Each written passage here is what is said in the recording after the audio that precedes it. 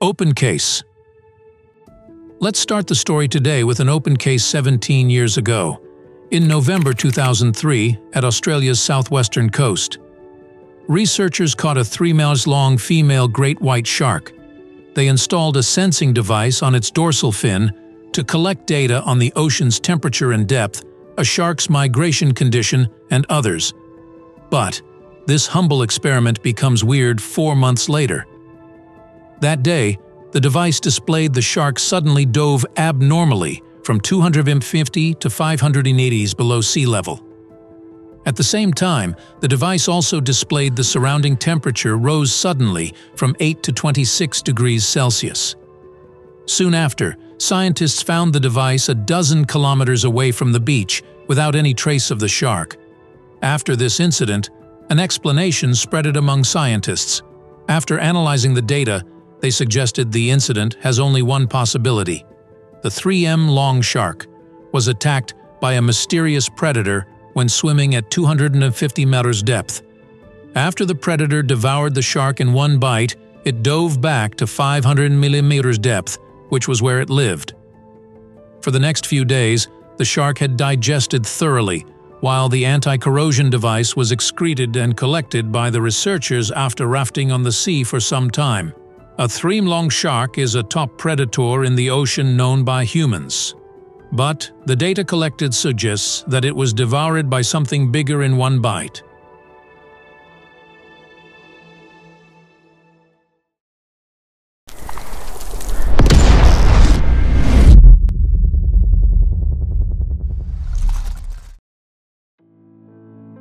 Later in 2014, a documentary director, David Riggs, heard this story from the researchers when shooting a documentary. He was instantly attracted by the story and kept on asking what kind of creature is capable to devour a 3-meters-long shark in one bite. Researchers replied, it was probably hunted down by another bigger shark. This is the only plausible explanation, as we have very little knowledge of the ocean, including our limited knowledge of the shark. David further asked, is it possible that it was Megalodon's doing? The researchers smiled without replying. Another open case. Next, let's continue with another open case. 6 years ago, on 10th May 2014, Nereus was exploring under the ocean. It was built by Woods Hole Oceanographic Institution, which costs $8 million. It was humans' top-notch technology. That afternoon, in Kermadec Trench, northeast of New Zealand, Nereus reached 900 millimeters depth, at the second deepest trench in the world. Then, it discovered a seabed and continued to explore further. At 99977 cm depth, it extended its robotic arm to collect a sea cucumber on the seabed. Suddenly, the camera vibrated vigorously, followed by a blackout, and then lost connection to it. In 2009, Nereus had dived into the deepest place in the world, the Challenge Deep of Mariana Trench, with a record of around 11,000 meters depth. That time, it withstood 1,000 times of atmospheric pressure and wandered at the Challenger Deep for more than 10 hours.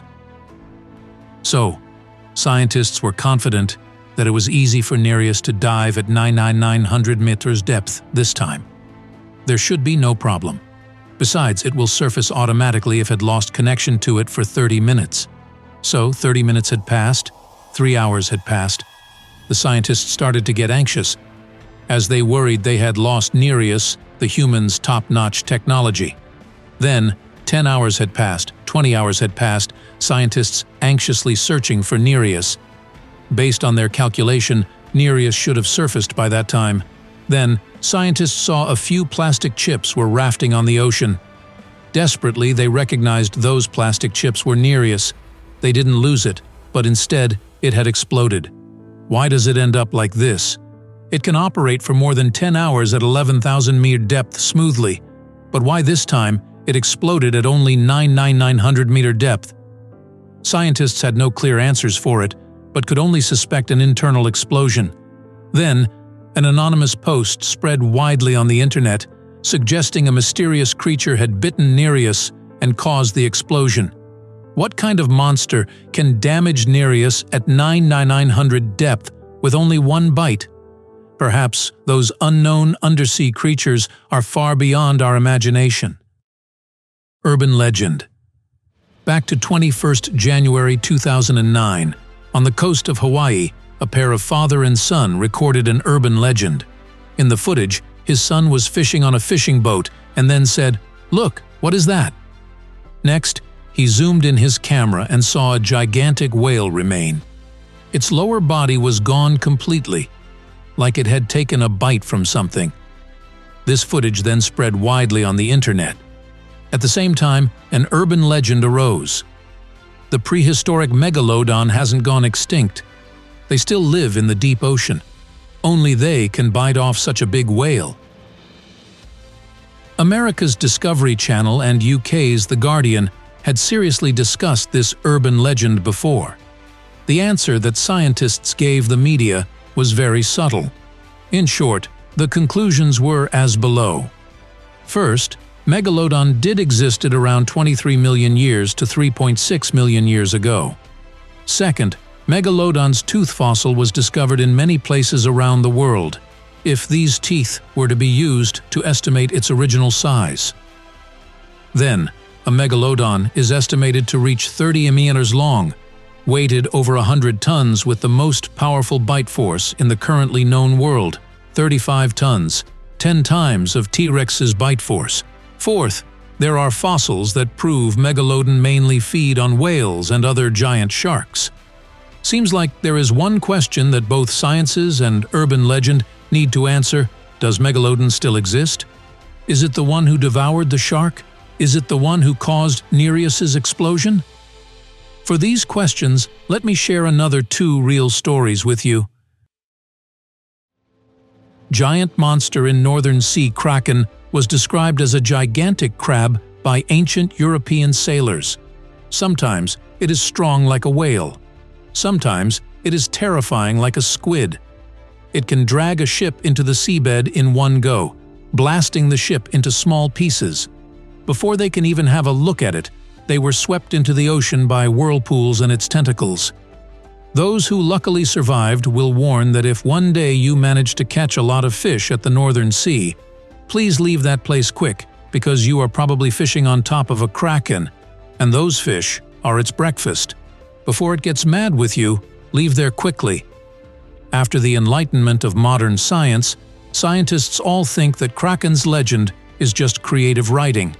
It is impossible to have such a giant squid in the ocean. But later, under some coincidence, they realized that such giant squid does possibly exist, and there are numerous of them deep in the ocean. The coincidence is ambergris. Ambergris is one of the highly graded spices. Early in the era of Emperor Taizong, it was highly demanded by the courts from all around the world. The ancients saw it as the essence of nature. It can be found on the beach occasionally, but according to Mao Kun map, there is an island named Socotra at Arabian offshore. The residents there collect ambergris for living for hundreds of years. They told Zheng He that ambergris is actually sperm whales' excrement, and they search for ambergris by chasing after them. Only until the 20th century, Zheng He's record was confirmed by the scientists. Ambergris is the sperm whale's metabolite, after devouring mollusks like squids and cuttlefish. These mollusks all have a sharp and hard beak that can't be digested by the sperm whale. As it will puncture the whale's digestive tract, the whale will secrete a substance to wrap up those beaks. After some time, these beaks will be excreted by the whale together with the secretion. After soaking for decades, even hundreds of years in the ocean, it is then washed up on the coast and becomes the essence of nature, ambergris. In 1993, scientists caught 17 sperm whale and found a total of more than 29,000 mollusks' beaks in their digestive tract. From this discovery, scientists realized that the reason they dive deep into the sea is to hunt for these giant mollusks. How big these giant mollusks actually are. After researching those beaks, scientists were astounded. 100 years ago, humans had once found a giant living squid about 20 millimeters long. It is the largest sea creature that humans have ever found, the Archaeopteryx ducks, and there are tens of thousands of these giant squids in these whales' digestive tracts. Then, more astounding facts were found by scientists. In 1982, scientists found a stump of giant tentacles in a sperm whale's stomach. Initially, the scientists thought it was a giant squid's tentacle. After some observation, they realized that the tentacle suckers have barbs, meaning it wasn't a squid, but a cuttlefish instead. Squids have thicker legs, while cuttlefishes have thinner legs. If a cuttlefish has thick legs like a giant squid, then the size of the cuttlefish might close to the size of a kraken. Later, scientists named this cuttlefish as Megalodon hamiltoni. Second real story. Next, let's continue with the second real story. On Christmas Eve in 1938, South African fishermen caught a weird fish at the Comoro Islands. Its body is fully covered by scales like armor. Its tail looks like a short spear, and it is very aggressive. No one had seen this fish before. After struggling on the deck for 4 hours, it stopped moving. Then, a sailor poked it boldly, and it bit the air loudly. After returning to the port, a researcher from a museum, Miss Latimer, bought it and made it into a 1.5-meter-long specimen. She then finds Smith, a professor at the University of Cape Town. Smith also didn't know about this fish and requested for a fish autopsy to identify its species. During the autopsy, his hands were trembling as he getting excited. He couldn't believe this fish in front him is a coelacanth. It is the ancestor of all vertebrate animals. It is the transition species between fish and tetrapod. It was thought to have gone extinct 65 million years ago. Some said Smith was too excited and fainted on the experiment table. After waking up, the first thing he did was offering a 100-pound reward, RMB $200,000, NT $830,000, RM $120,000, to catch this fish. After 14 years, in 1952, the second coelacanth was caught. The news spread to South Africa. President Daniel Malan ordered warships and aircraft to escort them, and he welcomed them personally at the airport. It was said that after the president saw the fish, he commented, "Ah, this is how our ancestors look like."